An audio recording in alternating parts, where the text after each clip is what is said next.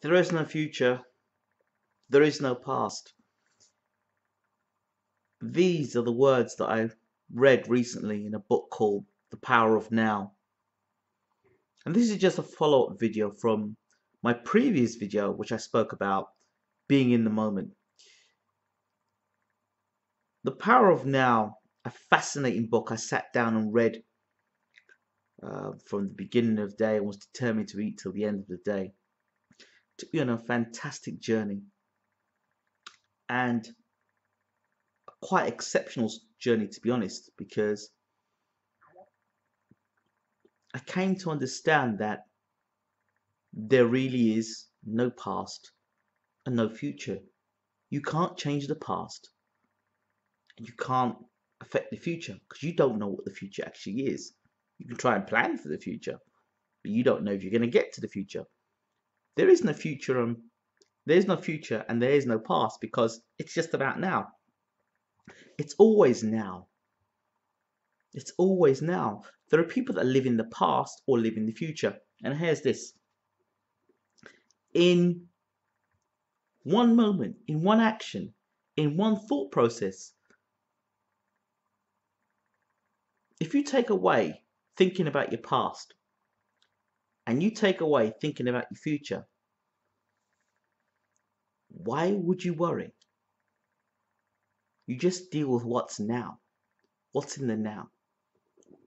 You know, to focus on being grateful of the things that you do have in the world, being thankful of what is right in front of your face, that you're alive and that you're well, and you know that you can open your eyes and you can see, or you can live the life that you know less people are fortunate to have. You can, you know, and for a huge majority of us, we have that.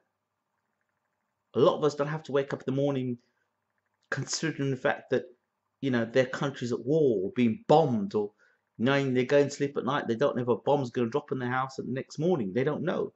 You might go to sleep and not know. You wake up in the morning, you don't know. And it kind of made me realize that I spent more time focusing on the future and what I was going to try and achieve, or what I wanted to achieve, or thinking in the past, saying to myself, well, I didn't do this right, and I didn't do that right, and I didn't do this right.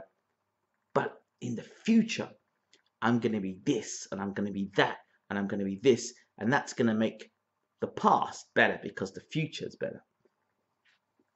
And I guess a lot of people who probably haven't read the book would think this way. Think about this. Think about the pain that you would suffered in the past, right?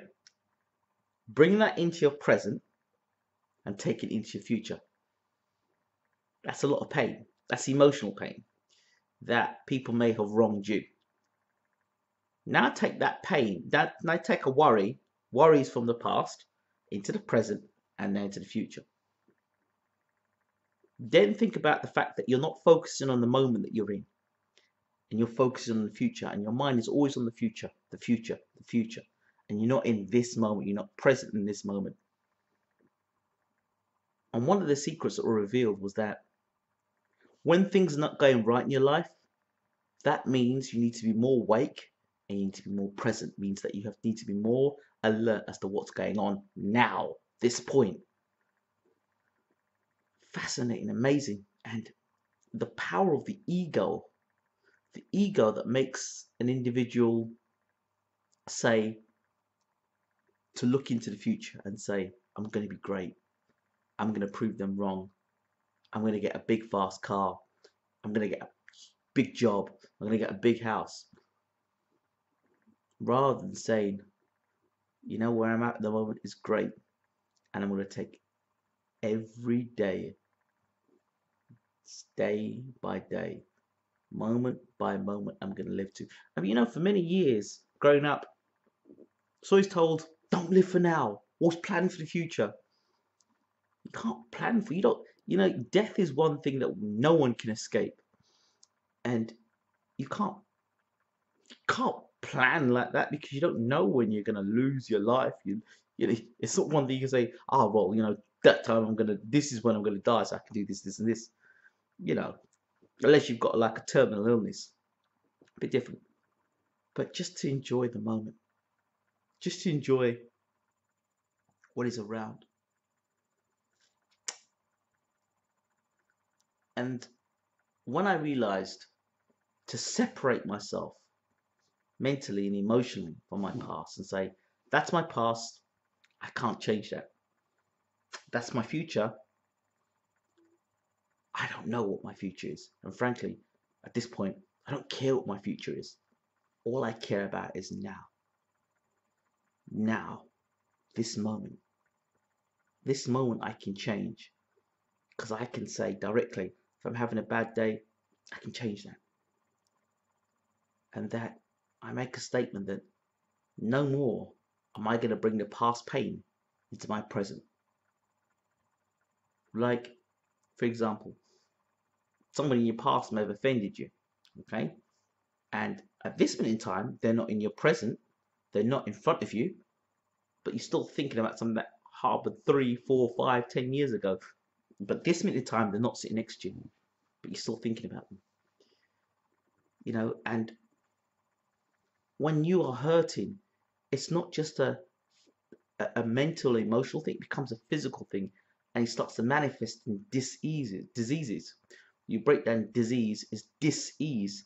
So your body's not at ease with something. So you find a lot of diseases today are caused by emotional stress and pain, bitterness, confusion, holding things within. Let it all go. Let it all go.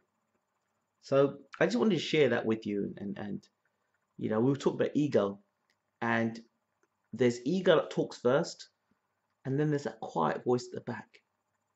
They call that the watcher, that watches the ego.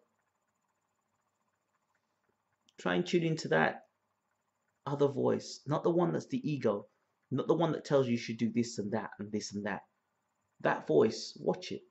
Just watch it carefully and where that voice is leading you to. And ask yourself the question, is this going to cause me more harm or is it going to cause me good? The Power of Now. A great book. Check it out. It will change your life forever. Take care. Thanks for listening.